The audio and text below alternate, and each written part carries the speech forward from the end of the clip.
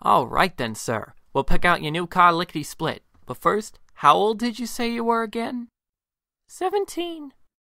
All right, son. So what kind of car do you want? I want something tall and long with lots of junk in the trunk. Let me tell you, son, I got just the car for you. How would you like to take home the 2014 Spaniel? It has 4-wheel drive and 16 cup holders. Nah, that doesn't sound like the kind of car I want. I know what you want. You want the 2012 Retriever. It'll get you to and from wherever you want to go and also gets 5 miles per gallon. No, I want something better than that. I know. Here's one that will knock your socks off. How about I put you in the 2013 Terrier?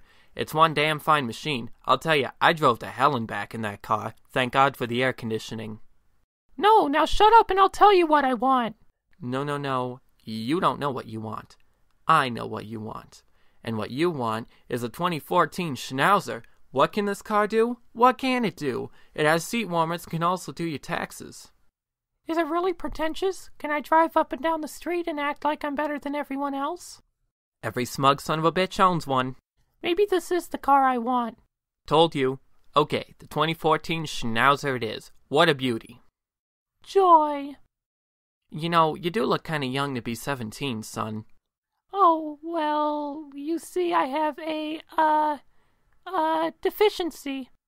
Oh? Yeah, it makes me look younger and also makes blood come out of my ass every 3 weeks. That's terrible. Yep.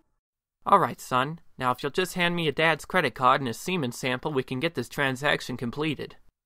Here you go. I'll tell you, a car like this is really going to drive the dames crazy. Uh-huh. Yeah, let's just get this over with. Max! Hello there, sir. Welcome to Krazy Karz. Hi, Dad. The hell's going on here? Thank God you came. I was just minding my own business and this man came over to me and forced me to buy a car. I was so scared. Yo, this old guy over here is trying to corrupt my child and make him buy a car. I think that there's a little bit of a misunderstanding here. Yeah? Misunderstand this. Well, that's one more ass kick today. I'm so glad that I have such a good boy like you. Uh-huh, yeah. Can we go home now? I'm hungry.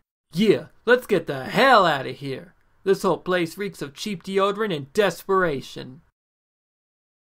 Hey, I love you, Dad.